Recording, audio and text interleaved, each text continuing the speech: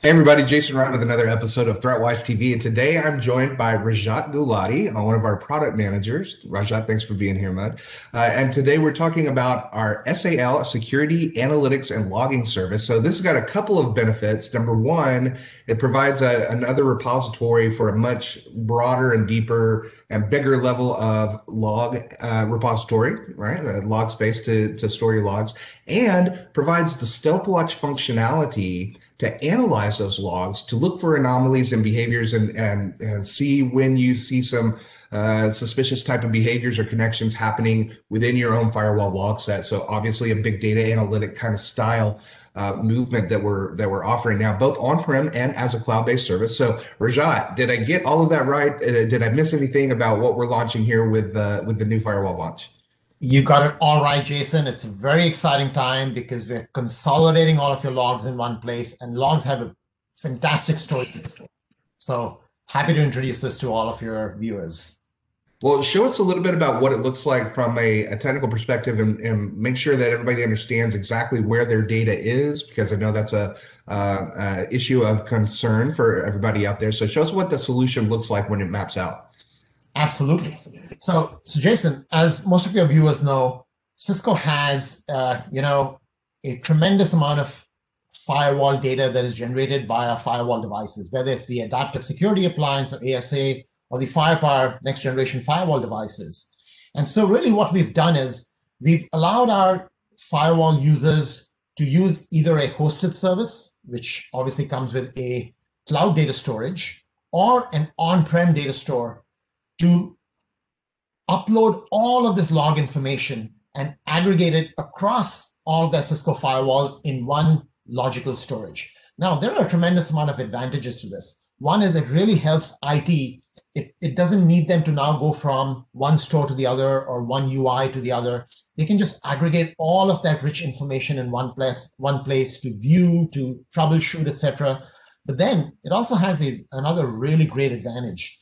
It provides all of this data and feeds it into Cisco's secure analytics portfolio. So StealthWatch Cloud or StealthWatch Enterprise to analyze this data for baselining what's happening on your network and alert the users whenever there's any anomaly from this baseline, right? So really, it's the data feeding into these two data stores and being analyzed for behavioral threat detections. But in addition, what we've done, and these arrows in green indicate that, we've provided API level integration back to the firewall device managers. So whether it's the cloud management through Cisco Defense Orchestrator or the on-prem management through the Firepower Management Center, via APIs, customers can actually get all of this context back into their managers, and they don't need to actually go and learn a new UI or a new tool to try and visualize all this data. It's available back to them in their management consoles. Excellent. So we're adding space, obviously, for the logging.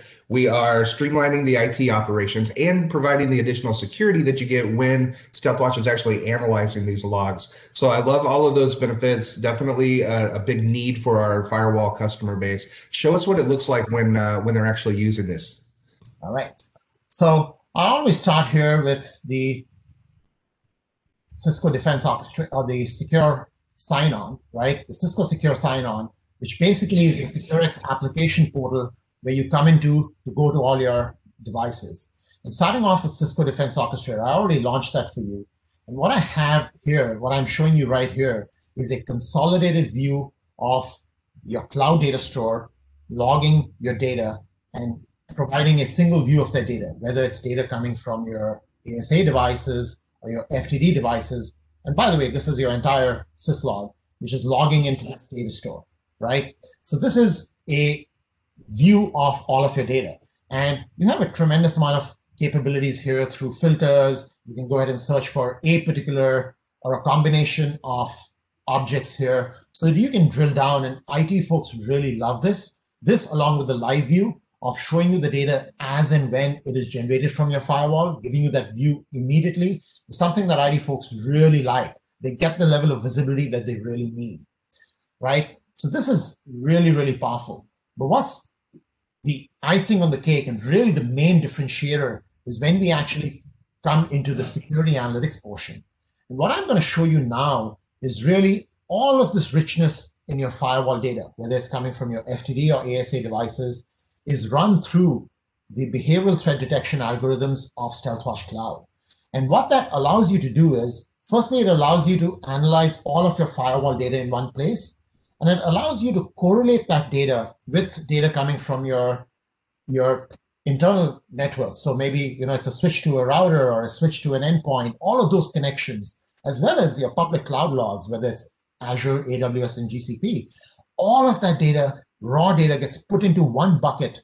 And it's this detective, the StealthWatch Cloud detective, comes and says, all right, let me see what all the data is telling me. Let me baseline your network so that I can then start alerting you on all of this. What is the data telling you?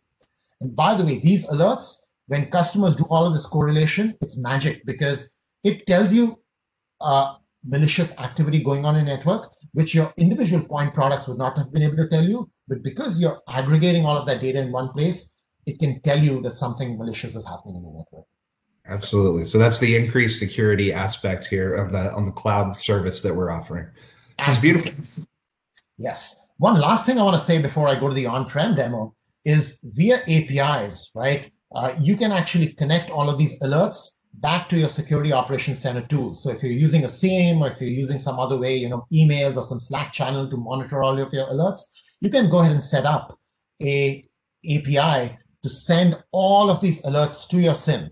So really what it does is it optimizes your security operations center by reducing the amount of configuration, noise, upkeep needed in your SOC. It'll basically filter out all of the noise and only provide the signal back to your SOC tools so that you can actually concentrate on actionable security alerts. Excellent. Yeah, this is one of the questions I was going to ask is how does this interact with our SIEM solutions that are out there? And here you see your ability to communicate with them on a selective basis. So that's great. Absolutely.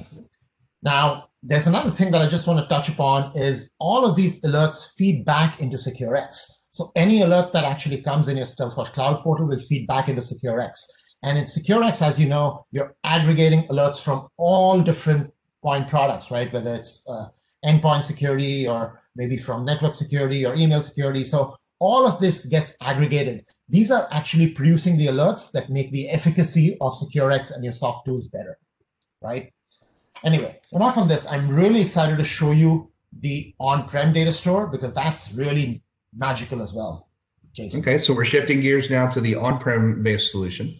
Absolutely. So I'm really, really excited to tell you about the on-prem data store because this is an innovation which is very recent and it's giving our customers an ability to log at a much higher scale than what they can today through Cisco products, through the Firepower Management Console. It's actually supporting about 100,000 events per second sustained. Of course, you can have peaks, but that's a lot of data. And you can look back in this data for up to 30 to 40 days. So, and 50, 60, 90 days. So there's a lot of volume of data available here. I'm going to start off in the Firepower Management Console. And one of the things that we heard is it's extremely difficult for us to configure our firewalls to send data for logging. So we've provided a wizard right here in the Firepower Management Console. So when you click on the wizard, literally in 2 or 3 steps, I can go ahead and set up. Okay, this is the IP address that I want for remote query, APIs. This is the IP address that I want for sending my logs to. And I just go and set it up. Once I set this up, I don't need to worry about it. The logs are going directly from our firewalls to this external data store, and I can use the Firepower Management Console and my tooling to actually look at that data as if it was sitting natively in the Firepower Management Console. So once I set all of this up, I could go ahead and then look at these events, right? So I'll cross-launch, I'll go into this event viewer, and you actually see all of these events are pouring in here. By default, the system is actually trying to figure out, based on your search criteria and your time frame, whether these events should be pulled from your onboard Firepower Management Console storage, through the local storage, or should they be pulled from the extended storage. So under auto mode, they can be pulled from anywhere, but I can actually go and specify where this comes from.